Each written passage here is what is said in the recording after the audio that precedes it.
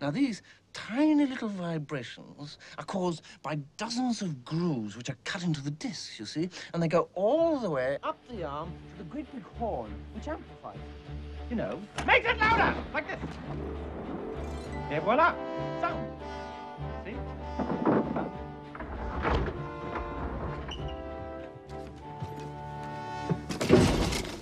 G'day.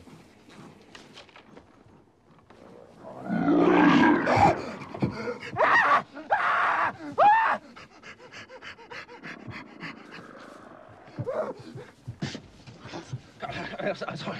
Oh, my God. It's just a little snake. It's a lizard. Yes. No, sound.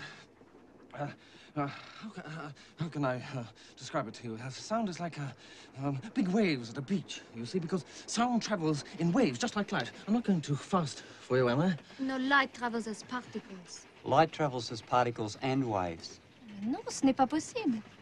How can light travel simultaneously in two different ways? Well, space tells matter how to move, and matter tells space how to curve. Mademoiselle, you must be a student of the sciences. Yes, I'm to study at the Sydney University. Oh, fascinating. You got a scholarship. Oh, well, not exactly. I won a prize. Ah, the old high school science prize, eh? The Nobel Prize, 1903, applied physics. Oh, really? You see, I think that if we could control the ionizing radiation of the spontaneous disintegration of uranium isotopes, we could harness the forces of nature. Splitting atoms. You've heard of this theory to split the nucleus of an atom? Split one once.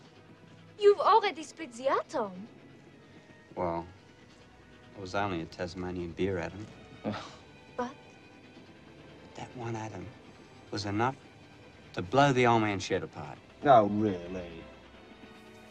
Atomic power. C'est incroyable. Oh, you must tell me more about your research. Oh, but first, let me introduce myself. My name is Marie Curie. Albert Einstein. I say, you do realize this is a first-class carriage, do you? Conductor, there's a bushman in my carriage. So? Well, you see, I worked out that energy equals mass times the square of the speed of light. C'est incroyable.